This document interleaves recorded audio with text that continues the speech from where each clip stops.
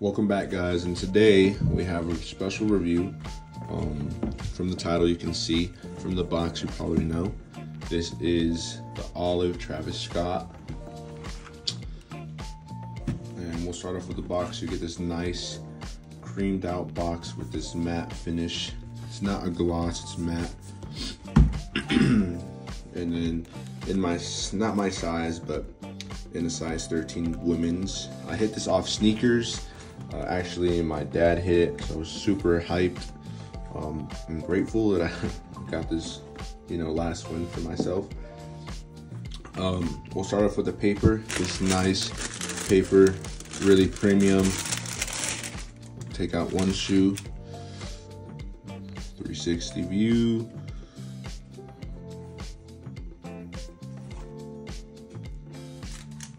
It's a really nice shoe.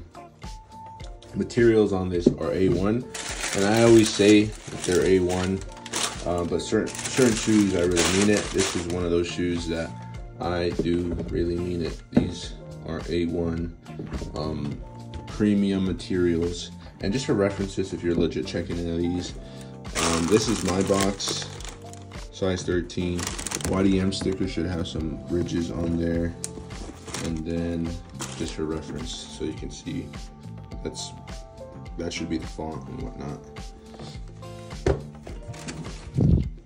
Give you a little more tips, because I know these are going to be heavily faked and heavily wanted, so just keep yourself safe. I mean, no problem with fakes, but if you're looking for the real thing, you want the real thing, right?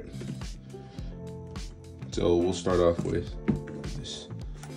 So we'll start off with the white parts of the shoe. So my fingernails are all dirty, kind of orange. So we'll start off with the white part of the shoe. All these are going to be this nice premium leather, as you can see by the touch of the leather. Look at that, look at that. You can see the grains, the leather in the back. You can see the grains, really nice. So all that white is going to be that premium leather. It's really soft to the touch. It's not like your other kinds of leather. It's not like any other leather you see. It's really smooth. I wish you guys can feel it, but it's really smooth and really nice. For the price point, definitely worth it. Going on to the black parts, this is a nice, I meant nubuck. You can see the color change, really soft to the touch. It's better than the Phantoms. I have those. I'll let you see them in a future video.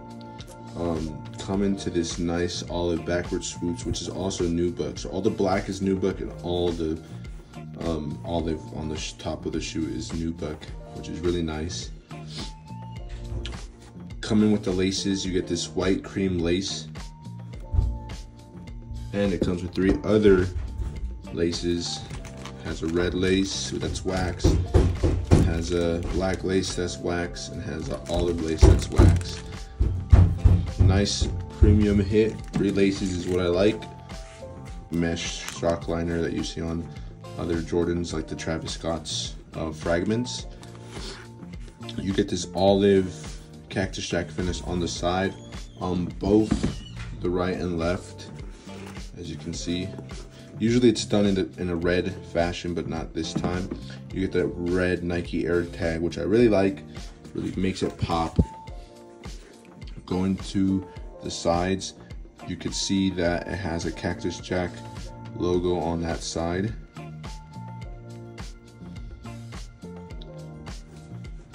Going to the back of the shoe, there's Cactus Jack on the left shoe, and then Air Jordan on the right. You can see how premium the materials are by looking at it. The grains, hopefully you can see it. We'll go to the bottom.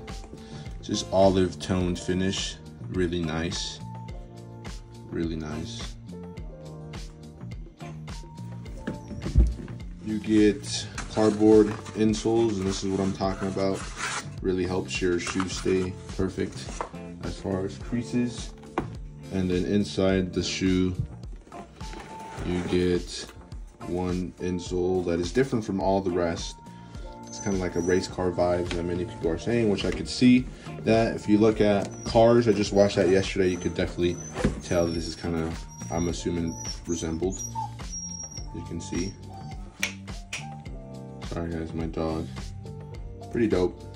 And just for legit checking purposes, usually the insole stitching isn't like this, but this one's pretty close together. Other hints are gonna be this. You can see how it's spaced out and how nice it is.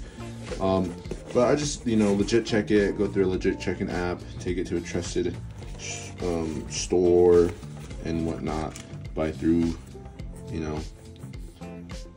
trusted buyers. Now on to the sizing of this shoe. So this is a 13 women's, it comes in women's sizing. So all you have to do is to convert it is 1.5 down. So 13 women's is gonna be 11.5 men's. And I would go true to size. This is not my regular size. I am usually a 10.5 to 11 in these.